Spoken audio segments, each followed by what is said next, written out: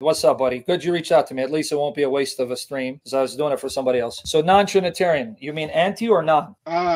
Anti. So that means yes. Okay, that's good. Hopefully you'll repent. What's going on? Yeah, I saw it. There's people who are non-Adventists, and you Yes. said they were Arian. Yeah, that means you believe like Arius. They're that not Jesus... Arian. Do you know what Arian is? Let me see. Arians believe that Jesus was created out of nothing. Okay. Right? And they believe, but Adventist non-Trinitarians believe that Jesus was born from the Father. Did Jesus always exist, or did he come into being? Or did he always exist? Jesus. I know you don't want to call you're an Arian because Arius thought he came into being. That's what I mean by created. No, but it's different between begotten and get to the. So did Jesus always exist? No, he didn't. And he came into being. Yes. Now, to show you how irrational are you, you said he came out of God? Yes. If he's in God, is there anything in God that has a beginning? No. So now watch how you just spoke with both sides of your mouth. So Jesus came into being, but he was within God and came out of God. Whereas within God, that means that he has no beginning because nothing in God has a cause or a beginning. So make up your mind. He wasn't conscious. Okay, so you're saying he resided in God, but he wasn't conscious, but still he's in God. Now, when he came out of God, did he separate from God? Yes. So how did he separate from God? Because he was born from God, and now he's just now he's a severed being. That connection was severed, so he's in God and comes out of God, so now he's severed from God. How did that happen? He was born. Okay, let's try it again. If he's in God and he came out of God, how did he stop being connected to God? That's what only begotten means. Can you show me in scripture where, because Jesus is begotten, that implies that prior to quote unquote his begetting, he didn't exist consciously? Because that's what I want you to prove. John 1:1, parse for me the first sentence of John 1:1. Parse it for me, the Greek. Break it down for me. Parse it for me when it says, in the beginning was the word. What is that verb was in the Greek? That Jesus existed in the beginning? No, I didn't ask you that. John 1:1 is written in Greek. The verb was, ain. Parse that verb for me. What is it? Because that's going to bury your claim that Jesus wasn't always conscious. I don't know Greek. Why are you here trying to have a discussion with me when you haven't done the necessary homework to study the text more thoroughly instead of reading it on the surface level? Listen, dude, as you can see, I'm not your typical evangelifish. I'll make you cry if you do something silly. Right? I'm not going to do that. All right, so I'm an Arian. So basically, I believe that the Father is the only true God. He's eternal. That Jesus is subordinate to the Father. He's the first creation. And then prove that he's the Holy first Spirit creation. by... Prove to me he's the first creation. Give me the verse. So Colossians 1:15, Proverbs 8:22, Revelation 3:14. Which one are you picking? I can pick Revelation 3:14. Okay, now go to Revelation 3:14. Read it for me. And unto the angel of the church of Laodicea write, these things saith the Amen, the faithful and true witness, the beginning of the creation of God. Okay, what's the word for beginning there? Well, it just says beginning. You want me to pull up the Greek? I know the Greek. It's arche, right? Go to Revelation 21:6-7. And he said unto me, it is done. I am the Alpha and Omega, the beginning and the end. I will give unto him that is athirst of a foundation of the water of life freely. He that overcometh shall inherit all things, and I will be his God, and he will be my son. So in that context, who's speaking? This is the Father speaking. And then the Father says he's beginning and end, arche and telos. What does it mean that he's the beginning? It looks like he's saying that he's timeless. So you're sure, right? Yeah. Beginning means timeless, right? Yeah. Go to John 5:22. The Father judgeth no man, but hath committed all judgment unto the Son. So who's going to come to judge? The Son, Jesus. You sure, right? The Son's coming, right? Mm-hmm. Okay, now go to Matthew 16:27. For the Son of Man shall come in the glory of his Father and with the angels, then he shall reward every man according to his works. Okay, now pay attention. Who's coming to repay every man according to his works? The Son of Man, which is Jesus. Yeah, we know that, right? So you agree Jesus is coming to judge, not the Father, and he's going to come repay you according to your works, right?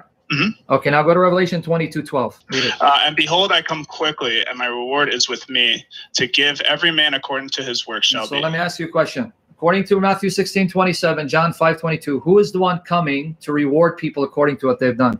Jesus. Okay, read Revelation 22:12 again. And behold, I come quickly, and my reward is with me, to give every man according as his work shall be. Who's that? Who's coming? I'm going to hang up on you if you don't answer. Who's coming? Let me, I'm trying to read it. No, read 12. It's in front of you. The only one that's coming to repay is Jesus. Don't tap dance. I'm going to hang up on you if you don't answer honestly. Okay. So who's coming? Looks like Yeah. Well, isn't hold okay, on? Bye-bye. Isn't 22 talking about the Father? Bye-bye. Send me a Hold letter. on, What version are you reading? New World. Yeah, so you're a Jehovah's Witness Satanist. Okay, now. No, I'm not Jehovah's Witness. No. If you're not a Jehovah's Witness, why are you stupid in reading the New World Translation? Because it correctly translates John 1:1. So then you're a liar. Let's go to John 1. Let's see how honest your Greek is. Go to John 1:3. Read for me the Greek. All right, so it says, all right. Before the rapture. All right, so it says, Panta di auto egeneto kai. You're a joke. Okay. Now, agenita kai choris. Doing what you Okay. said. Panta di autu agenita kai choris autu agenita odein o gegonin. Now, translate that for me.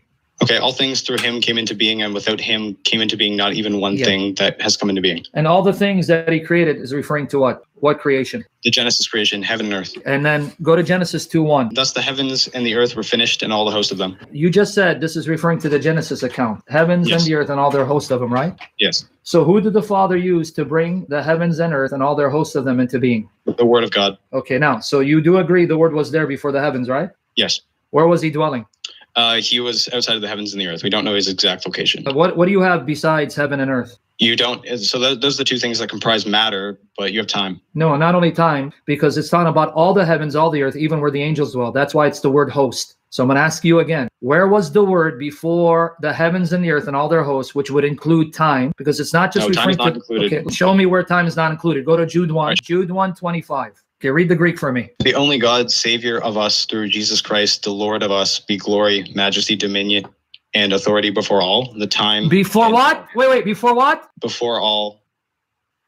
Read it. Time is not included in the... It just said it, before all time. What's the Greek word for time here? Okay. Aeonos. Before all time, you're interlinear, right? Go to Psalm 102 for me, please. Hear my prayer, O Lord, and let me cry unto thee. Who's he addressing the psalm to? Well, I would imagine that is unto Yahweh or whatever. Yes, it's Yahweh. It's not, you don't have to imagine. Now read 24 to 27, because you're going to see how it goes to Hebrews 1. Just be patient. Oh my God, take me not away in the midst of my days.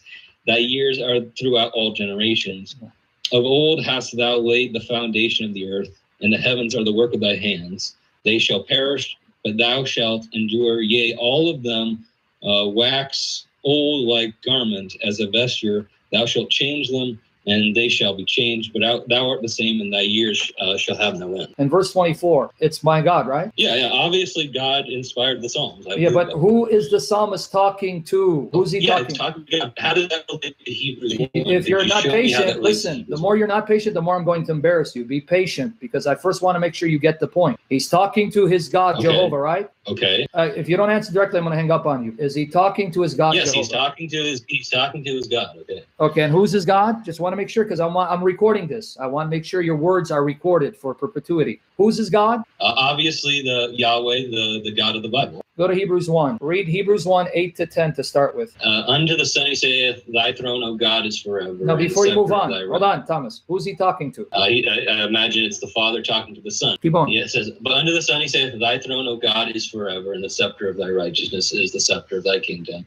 Thou hast loved righteousness and hated iniquity. Therefore God, even thy God, hath appointed thee with the oil of gladness above thy fellows.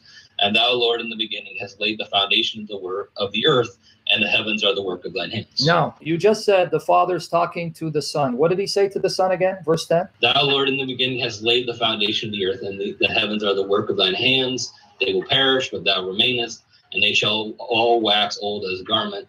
And as a vesture thou fold them up, and they shall be changed. But thou art the same, thy year shall not fail. So we just heard you say this is the Father talking to the Son. But what the Father said to the Son is Psalm 102, 25 to 27. Psalm 102, 25, 27. It's about Jehovah God creating the heavens and the earth, remaining unchangeable, unlike creation.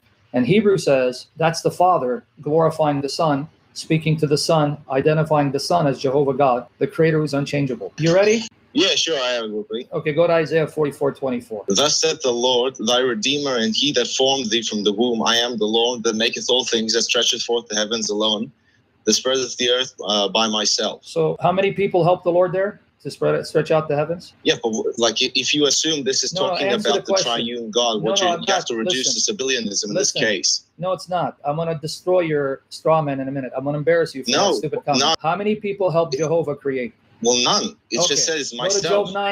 Job 9, verse 8. Which alone spreadeth out the heavens and treadeth upon the waves of the sea. How many help Jehovah again? Don't bring up, because you don't know what Sibyllian is in a minute. I'm going to correct you. How many help Jehovah in doing what he did? Well, he just says alone. But okay, now go to Isaiah 54:5. For thy maker is thine husband, the Lord of hosts is his name, and thy Redeemer, the Holy One of Israel, the God of the whole earth shall he be called. Okay. Okay. Now, can you tell me what the Hebrew word maker is? Yeah, sure. I just have to open up the dictionary here. The dictionary? You better read the form of the word, not give me the root word. The form is plural. Can you give me the exact Hebrew word? Don't give me, because that means you don't know how to read the Hebrew, which is fine. I'm not trying to condemn you for that. What is the exact word? I know it is from asa. Is it singular or plural? It doesn't say here in this translation. Okay, so why don't you just say, I don't know how to read it in Hebrew, so I can tell you what it is. I have no clue. Nah, that's even better. How about husband? I don't know. Okay, now let me help you. Here in this case it's going to help you and destroy your false straw man of Sibyllianism. It's plural. Husband here is the plural of Baal, and maker is the plural of Asa. So literally it's for your husbands are your makers. Your makers are your husbands. It's referring to God in the plural. It's calling them makers and husbands.